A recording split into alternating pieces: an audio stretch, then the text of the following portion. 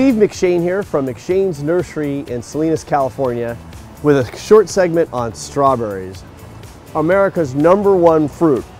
Why not grow your own berries? A great lesson for kids, and no better way than to enjoy such a wonderful treat.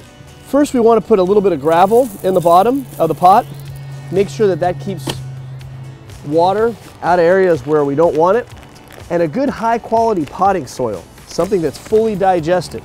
Getting that into the pot, filling it up nice and full, getting a little fertilizer mixed into the planting mix early on, just about a cup or so, will feed for 16 or 18 months. So tucking these beautiful plants just into these pockets on the side will do most of the work for you. A good 6-pack from a garden center is exactly what you will need for a nice crop that'll come all season long. Once you get the plants in, you then want to consider a top dress. I'm a big fan of just some bark. By top dressing, we're keeping weeds and water in check.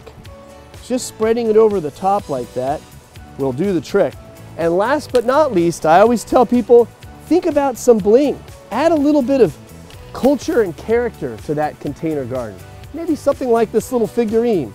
By tucking that in there, now all of a sudden your friends and family members have something to look at. Again, strawberries, America's favorite fruit.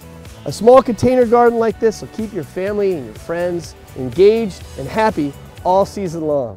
Well, that is all the time we have for today's show. But if you want to find out about the stories or maybe some of those recipes that we had on the show today, well, they're always on at our website, CaliforniaBountiful.com. And we will see you again next week on California Bountiful. Now I get to go shop.